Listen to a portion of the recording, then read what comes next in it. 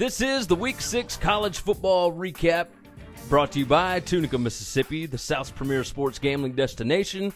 You can check out all 6 of their sports books over at tunicatravel.com. I am Gary. I'm riding solo today. Chris is in Boston, Massachusetts, so I handled our recap for this week. Let's go ahead and jump in. First things first, the Red River Shootout. I'm not going to call it the rivalry.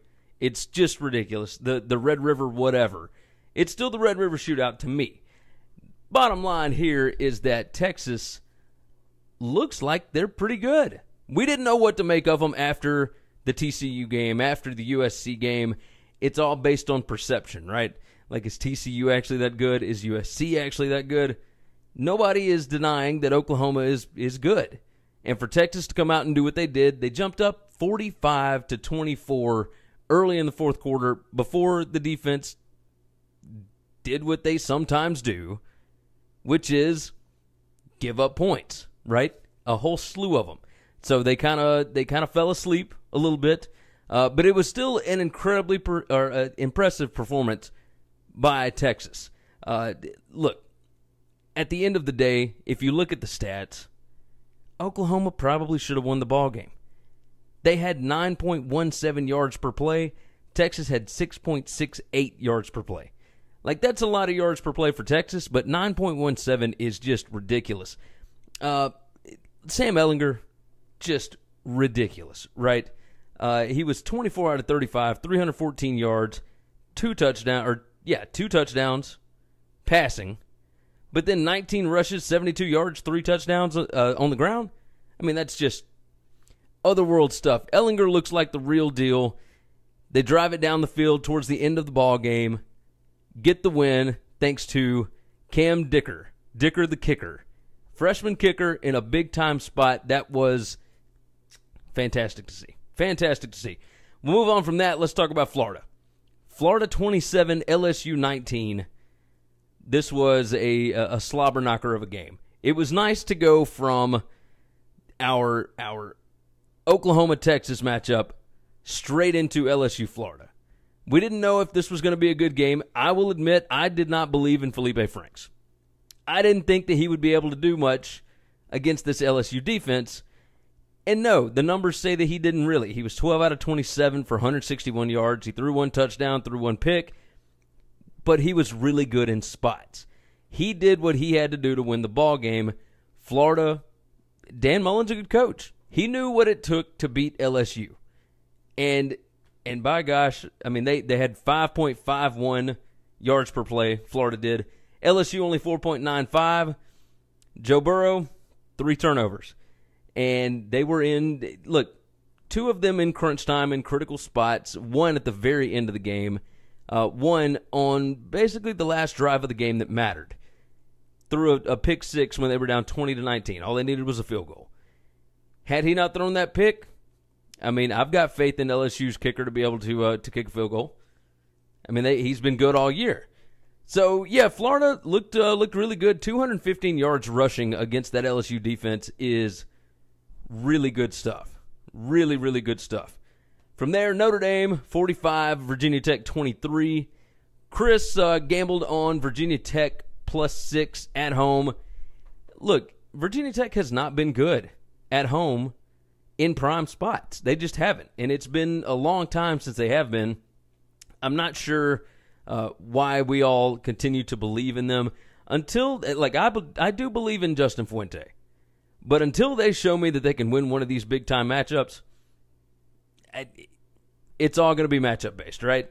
Like, Notre Dame just had the better team. Yes, it was 17-16 at the half, but honestly, Notre Dame was up 10-0, at the drop of a hat early in this ball game. It was never really a ball game. You come out in the second half, Notre Dame comes out at Virginia Tech, 5 plays, they punt, and then Dexter Williams has a 97-yard touchdown run. Just ridiculous. And they never looked back. From 17-16, it got way up there. Virginia Tech only scored 1 more touchdown.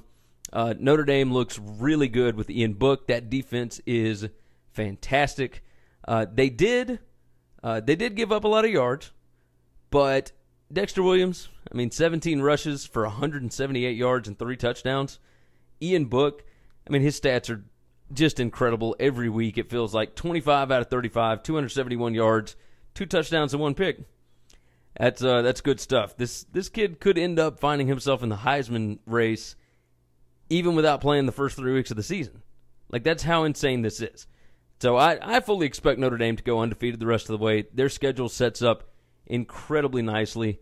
I mean, they've got Florida State coming in. They play at Northwestern. Like, these are all okay teams, right? But, you know, do any of them scare you at all? Syracuse and the Bronx? Like, at USC could be interesting, but they haven't shown anything lately to, or even for the first 5 weeks, 6 weeks of the season, to give you any doubt that Notre Dame would not be able to go in there and win that game. If USC loses a couple more games, there's not going to be a home field advantage there. So I look for USC to bow out, Notre Dame to go 12-0. It's I will eat crow. I predicted them to go 8-4 this season. I was dead wrong on that. Next up, Texas A&M 20, Kentucky 14. This game went to overtime. A&M held Kentucky to 70 rushing yards on 30 attempts. That's 2.33 yards per carry. Kentucky was running on everybody. South Carolina, Mississippi State, Florida. Like, this same Florida team that just beat LSU in the swamp, I mean, they beat them in the swamp. And they dominated them on both lines of scrimmage. It was crazy. But Kentucky does take the loss here. A&M, they got a good defense, but their 2 turnovers, like, they gave Kentucky a chance there. Had Kentucky kicked that field goal in overtime, they still would have lost the game because, obviously, Texas A&M scored a touchdown. But there were a lot of Kentucky backers that had them at +5.5, +6, that some pushed, some lost. I was one of those that had them at +5.5. I would still take that bet even today, knowing what I know now. But A&M, that Mike Elko looks like just a friggin' genius. He is a fantastic defensive coordinator. Next up, Mississippi State 23, Auburn 9. Auburn was held to less than 100 yards rushing for the 3rd straight game. That has never happened in the Gus Malzahn era at Auburn. To be honest, Auburn has never had more than 2 games in a season where they did not rush for over 100 yards. This is bonkers to me. Their offensive line looks completely lost. Running backs don't look good right now. I understand that they've got guys out, but everything just looks complete. They always find ways to generate rushing yards, and they're not able to do that right now. 9 points against Mississippi State, that's one thing. But when you give up 349 yards rushing to a Mississippi State team that rushed for 60 against Kentucky, that's cause for concern down on the plains. Gus Malzahn, it is showing once you're on the hot seat, you are never fully off of the hot seat. And yes, he just signed a 7-year, $49 million deal, fully guaranteed. But that's not a fun way to make money, right? That's just not a fun way to make money. You're going to sit there in Auburn and have everybody hate you because they don't think that you're a good coach. And you could be in Arkansas, where everybody understands that it's a rebuild. Auburn fans want to win now. They thought that you had the team to be able to win now. And, I mean, you see what's happening. But, yeah, 23-9 loss at Mississippi State after State had only had only scored 13 points combined in 2 games against Kentucky and Florida. Not a good way to go about living. Number 6, we're going to talk about Northwestern 29, Michigan State 19. We're going to give a shout-out to the West Lot Pirate boys.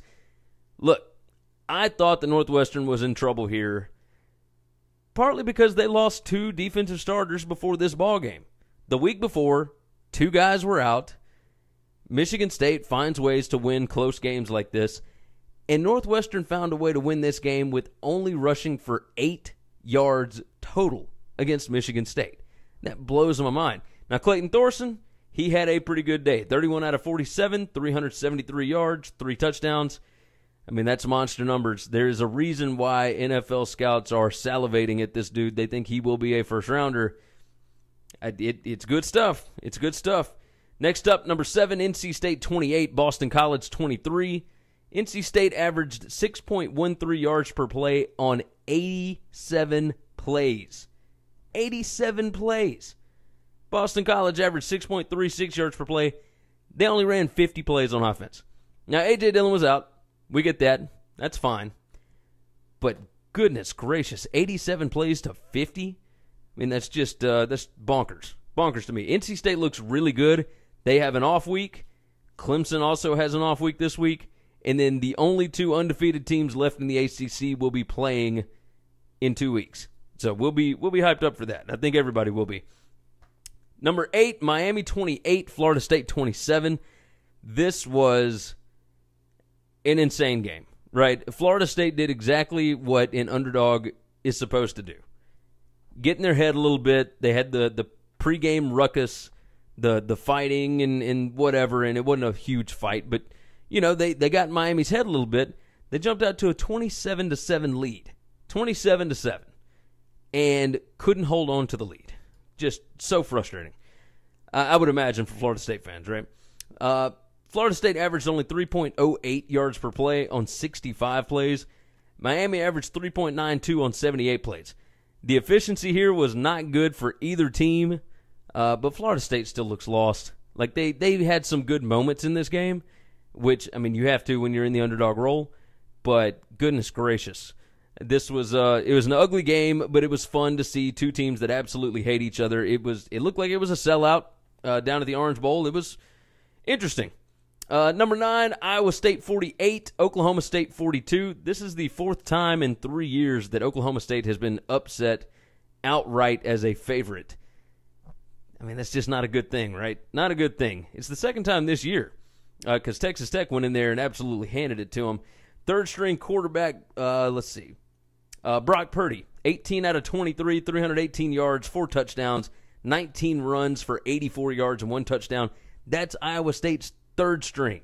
3rd string. Give me a break here. 7.38 yards per play for Iowa State. What has happened to Oklahoma State's defense? I mean, I talked so good about them after the Boise State win. We all thought that Boise State was on another level for a G5 team, that they were, and then they, of course, go into Stillwater, and Oklahoma State just smashes them. And ever since then, I don't know what has happened here. They need to find something to fix here. I would imagine they're going to try and say that they need a quarterback change, something like that. But, I mean, Taylor Cornelius put up 42 points here. There's something happening in Stillwater. I'm not sure what's going on. Number 10, we'll close out with this one. South Carolina 37, Missouri 35.